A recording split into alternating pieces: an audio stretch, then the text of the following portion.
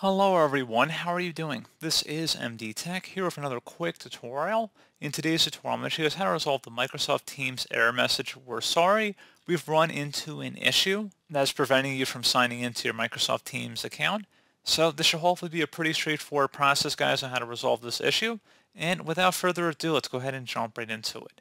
So we're going to start off by opening up the search menu and type in File Explorer. Best match should come back with File Explorer. Go ahead and open that up. You want to double click on your drive where Windows is installed. It should have a little Windows icon above the hard drive. So double click on it. Do the same thing now for the users folder. And now double click on your user account name. So double click on it. And there should be an app data folder in here. If you don't see it, you may have hidden files and folders hidden from view. So you have to select the three-dotted icon up here to show more. And then you would select options and select the view tab. And make sure show hidden files, folders, and drives is selected. Select applying, okay? And now go underneath the app data folder, double click on it. Same thing for the local folder, and same thing for Microsoft. Same thing for Office. There should be an Office folder in here, so double click on it. And there should be a number, so it might be 16.0 or it could be a different version number, but there's only should be one folder in here that has a number, so double click on it. And now you want to go locate the Office File Cache folder, so double click on it.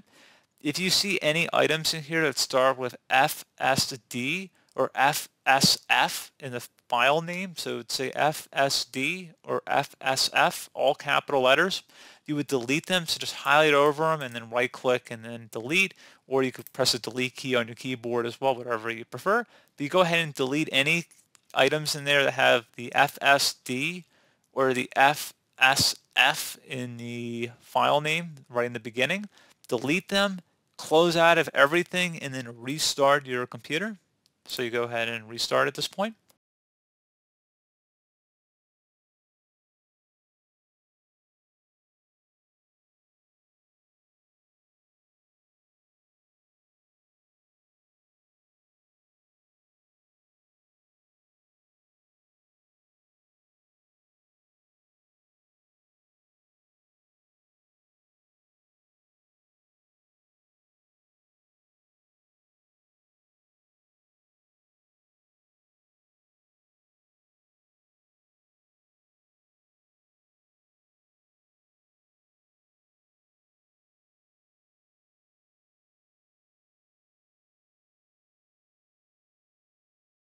So there you go, guys. Hopefully I was able to help resolve your problem. And as always, thank you for watching. Do hope I was able to help you out. And I do look forward to catching you all in the next tutorial.